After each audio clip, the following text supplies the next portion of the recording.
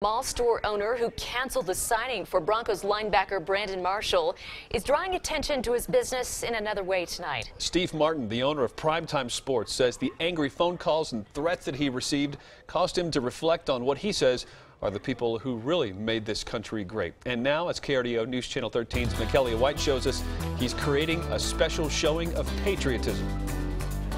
So these are all ready to go. Steve Martin is making a public statement. He doesn't want his country disrespected. It's the United States of America, the flag and what it represents. Martin says he's received a lot of criticism since canceling the Brandon Marshall signing.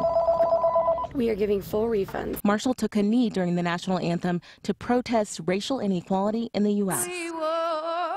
For about a week, we just got kind of banged up and battered from both directions. First, it was all the customers that were upset with us because we scheduled the signing.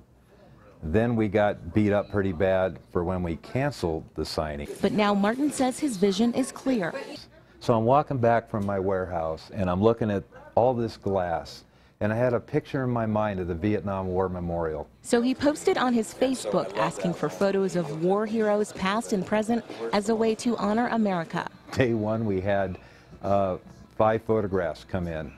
And then day 2, it went to 44. Day 3, 77. He already has about 500 photos, and now he's determined to fill this whole wall. There's another voice out there, the voice that stands behind me to cancel this signing in respect of our flag and what it stands for.